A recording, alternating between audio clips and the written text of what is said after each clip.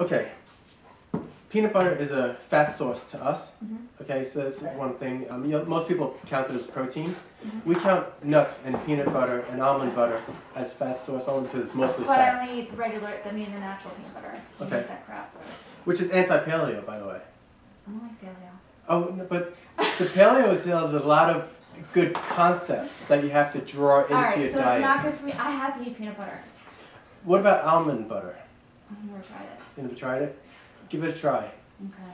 Peanut butter is known as the poor man's source of monounsaturated fat Yeah. because it's not as high as monounsaturated fat as the other nuts, and it has a lot more carbohydrates than other nuts, and it also has aflatoxin kind of mold that grows on the hulls. Yeah. So when you have something with, it's got lectins in it, which are natural things that mess up your immune system. So there's like, if I just name 5 things Yeah. it's not good for, Yeah.